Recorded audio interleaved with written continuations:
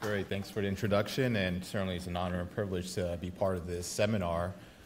So over the next 15, 20 minutes or so, we'll kind of do a big overview of VT, PVCs, go through some of the diagnosis, and what we can do to help treat these conditions. So I think it's always important to kind of first start with definitions to make sure we're all on the same page when we're communicating about ventricular arrhythmias, in particular PVCs and VT. So PVCs, or premature ventricular contractions, are single extra heartbeats that are coming from the bottom chamber of the heart, the ventricles. And so when we're looking at an EKG here, see my laser pointer, we see these QRSs, these narrow beats. So this is a normal heartbeat, followed by this little wider, taller PVC. And this patient getting a PVC sort of every other beat, a term we call bigeminy. PVCs are common. They can happen in people with normal hearts as well as people with structurally abnormal hearts. Generally, we kind of describe them as benign in the sense that they don't cause people to have heart attacks, strokes, die suddenly. Some people have a lot and don't have any symptoms. Some people have a lot and they have lots of symptoms, and some of those symptoms include palpitation, fluttering their chest. If you're having a high burden, and so burden being 5, 10, 15, 20%, it could lead to feeling fatigue, tired, lack of energy. And generally, the reason we treat these are for people who have symptoms.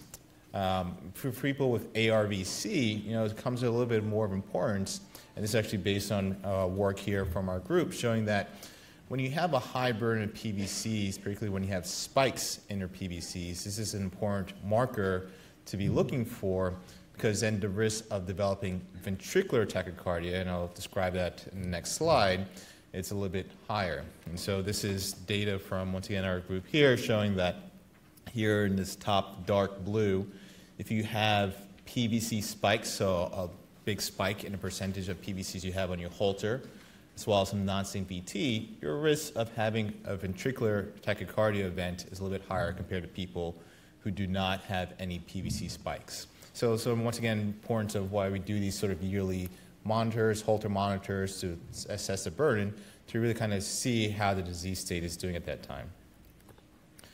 Ventricular tachycardia is different in that this is a sustained abnormal heart rhythm coming from the ventricles. Typically, we define it as a heart rhythm greater than 100 beats per minute. And rather than having these individual PVCs, what we're looking here in this EKG is this wide QRS. Now you're having it all the time. So it's a sustained, fast heart rhythm problem. Now, this is different in the sense that this is associated with pretty severe symptoms. If it's sustained, feeling lightheaded, dizzy, passing out. And the worst case scenario, particularly when it goes really fast and then generates a ventricular fibrillation, could lead to sudden cardiac death. So these are sort of things that we're trying to diagnose and minimize and risk stratify to kind of prevent these from happening. So what causes VT and ARVC? And so I kind of break things down to two different phases. There's kind of the early phase of ARVC, where there's a high prevalence of very fast, very rapid ventricular tachycardia. Typically, this is triggered by exercise, and so when you're exercising, you have a higher burden of these ventricular tachycardia events. We see this actually in our EP lab, and so if you were to take somebody who has ARVC and you actually give them adrenaline, kind of a medication called isoproterenol, you're actually able to induce these PVCs and these ventricular tachycardia events just from the medication itself. So this is kind of a very high sympathetic activity that we see.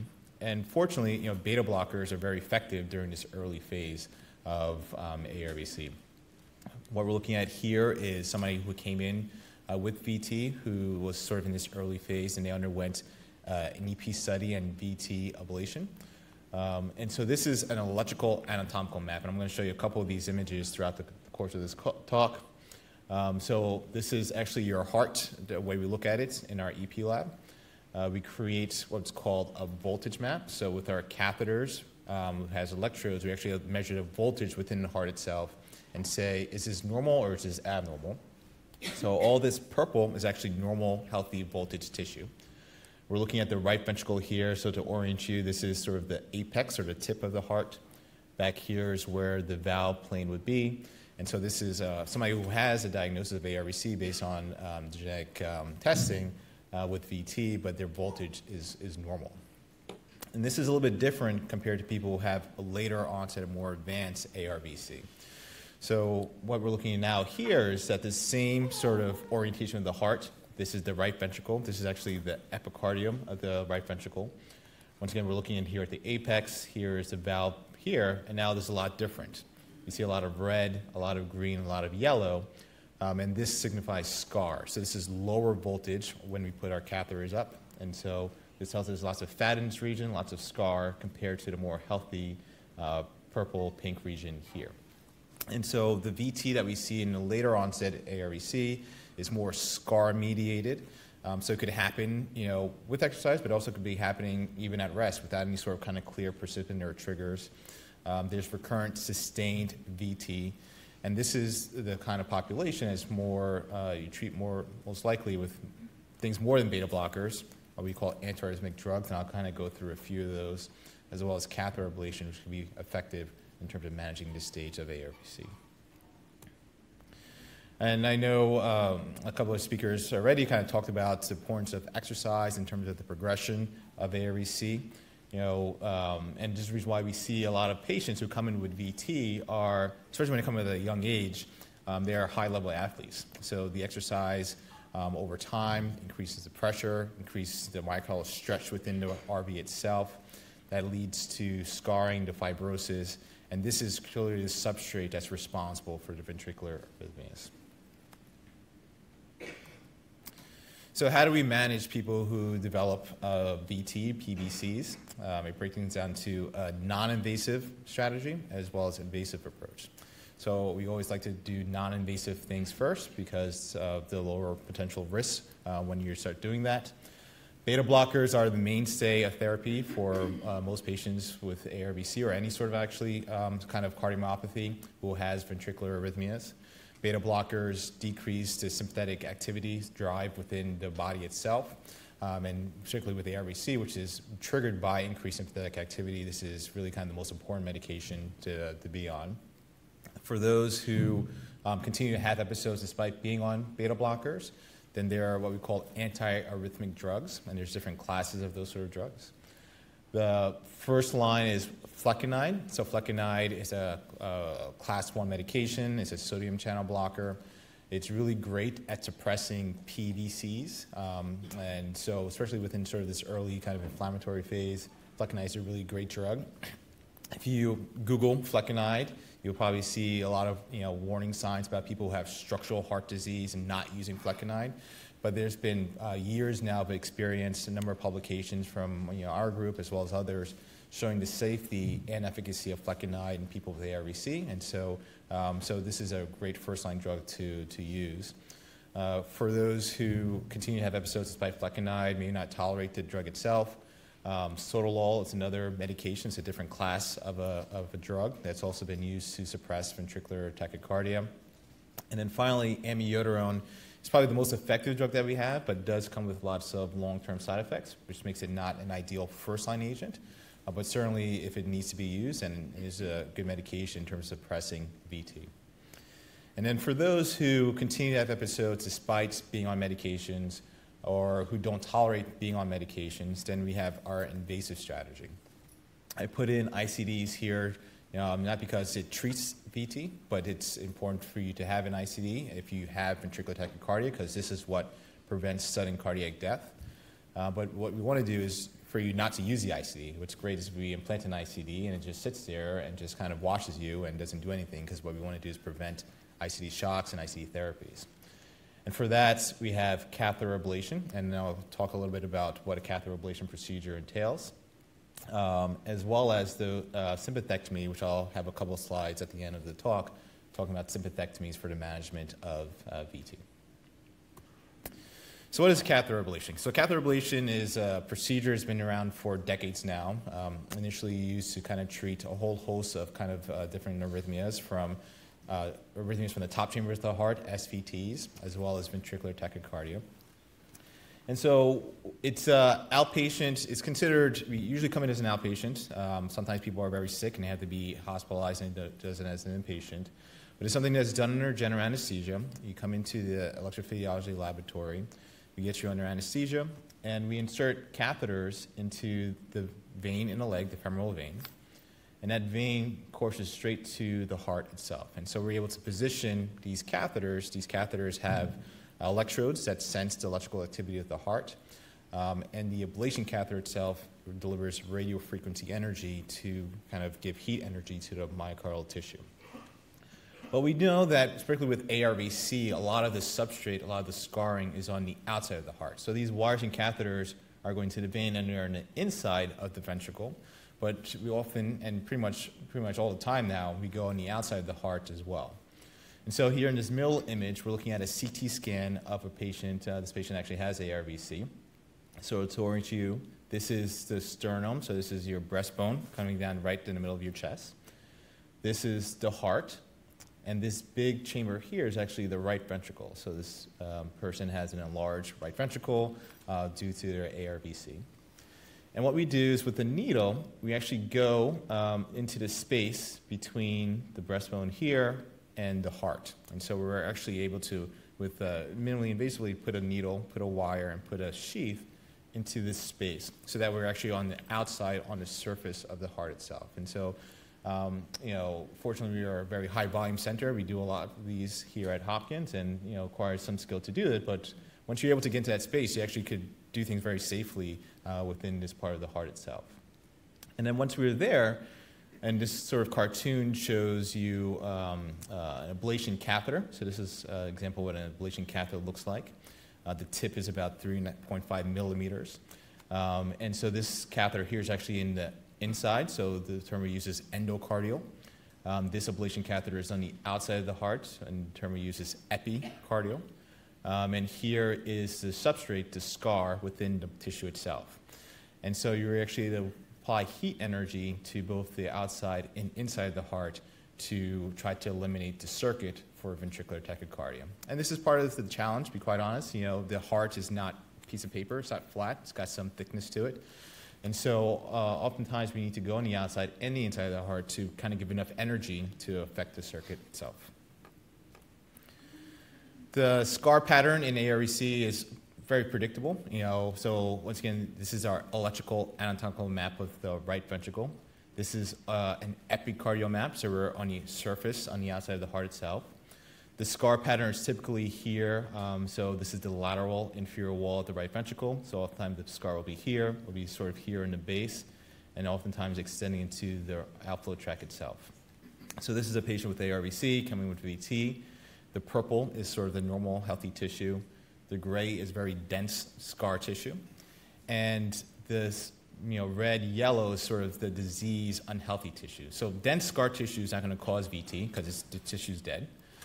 This is sort of where the problem is sort of this unhealthy sort of tissue where activity could still occur, and this is really kind of the target for our ablation. And so what we're looking at here on the right-hand video is a VT. So we actually try to put you into VT during the procedure to identify where exactly in the heart this circuit is coming from.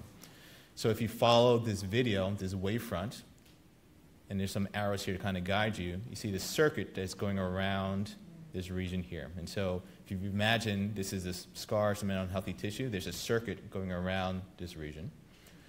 And then we're able to apply heat energy, the radio frequency energy, to that critical isthmus to try to eliminate the circuit. And so all these little red dots here are the ablation lesions that we apply over the heart to eliminate the VT in this situation. So what's our outcomes? So how do we do? What can you expect when you come in for a VT ablation? So this is based on actually a study that was published a couple of years ago now of the Hopkins ARVC ablation experience over 10 years. This is the largest contemporary ablation study for ARVC of 116 patients who underwent 166 ablation procedures. Given the fact that oftentimes people are young when they're diagnosed, the average age is about 34 years of age when people had their first ablation procedure. It's an equal mix between men and women. The most common mutation was PKP2, who came in for ablation, about 50%. About a third of them had no identified mutation, and then a scattering of the other sort of mutations.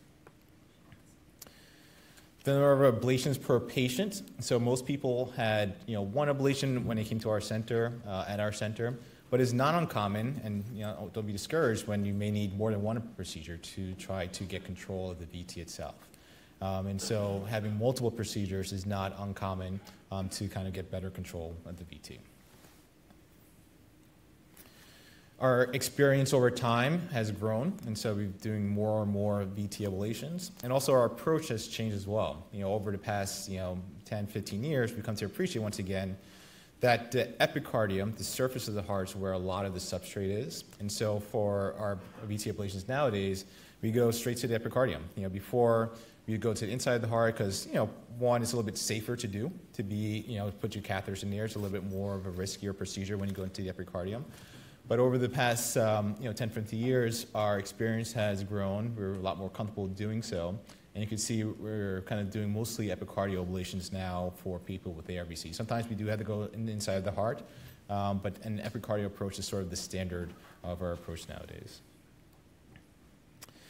And our VT-free survival, meaning not having one VT episode requiring any sort of ICU shock, is about 70% at 5 years after your last procedure. So once again, some people may need multiple procedures to get full control. And so at 5 years, it's about 70%, which is actually very good compared to a lot of other procedures that we do within EP for ablation. And so this is a very good sort of outcome. Obviously, we would like to do better, and I will talk a little bit about why sometimes I could mention it a little bit now. The reason why I think our success is not even higher, I think part of it is limitation of our tools. And so when we do ablation procedures, especially when they were first developed, they were developed for healthy normal tissue. And so if I were to show you an experiment of radiofrequency ablation on a normal piece of tissue, it's a very predictable ablation. You're able to kind of penetrate the tissue, get some really nice lesions, and kind of see what that looks like. When you're ablating on scar and fat, the biophysics are very unpredictable. And part of this limitation for our tools is just that we're not able to ablate or get rid of effectively the circuits that are responsible for VT. And so I think part of the efforts are trying to find other sort of ablation tools, other different modalities, to see if we're able to kind of get better penetration to the tissue that's responsible for the VT itself. I think another important metric, honestly, is not freedom from any VT, but the burden of VT that you have. Once again, the last slide was saying if you just had one episode, that was considered a failure. But if you actually look at the burden, how much VT you were having before versus afterwards, there's a big reduction in the VT burden. So within our cohort, before ablation, there's about almost 11 VT events before the ablation, and afterwards it was less than 0.5 was the average number of VT events afterwards. And so pretty much everybody had some sort of clinical result. And remember, these are people who already failed medications, and so by the time they come to a VT ablation, they failed medications. And so this is, I think, a really excellent result to have this sort of reduction in the burden of VT. The number of anti-arrhythmic drug use also diminishes. And so this is, once again, from the same cohort, showing that the amount of drugs that people are on before versus afterwards is significantly reduced following catheter ablation. But then what do we do then when ablation fails? You've been on medications, you're still having VT, have a couple of ablation procedures, you're still having VT. Are there any sort of treatment options that are available to help manage it? And so this is what we call a sympathectomy, something that we are doing more frequently, not only for ARVC, for a bunch of other conditions. Dr. Ginny Haas, our thoracic surgeon here, who does all of our cases, and she's excellent. And what it is, this is a surgical procedure. It's not an open chest surgery. It's little cameras that they put on the side of your chest. And what we do is we attack the sympathetic chains. Remember, especially with ARVC, adrenaline, increased sympathetic activity is what's the driver for a lot of these VT episodes. And what we've known actually for a couple of decades is that the heart is innervated by these neurons that increase your sympathetic activity. And if you're able to remove the sympathetic chain, then we actually know that it actually reduces the amount of PVCs and VT that people have afterwards. And so, this is just a camera, just actually what they're doing, with little cameras. They go ahead and remove that chain, and this is sort of what it looks like when they take it out. And the outcomes, they're good afterwards. So this one's from our experience here at Hopkins for people with ARVC undergoing sympathectomy. So remember, by this time, you've sort of failed medications, VT ablation didn't really work, so now you're sort of on the next therapy. The 1 year freedom from any VT is 63%. Similarly, like the VT ablations, we're able to reduce, the amount of antiarrhythmic drugs that individuals are on. And I think, once again, importantly, the burden, the amount of VT that you're having following sympathectomy is significantly reduced from before until afterwards. So in conclusion, beta blockers are the cornerstone for therapy for the management of VT. Most ARVC patients respond well to catheter ablation. I didn't show you the data because there really wasn't much to present, but it's actually a very safe procedure. The complication rate in our series actually was less than 1%. There was no major complication, and I think one person had some inflammation after the ablation itself, but they did well afterwards. Epicardial ablation is often needed to get control of the VT. Repeat procedures are not uncommon, and sympathectomy significantly reduces arrhythmia burden in ARVC patients. Thank you. Great. Well, thank you very much.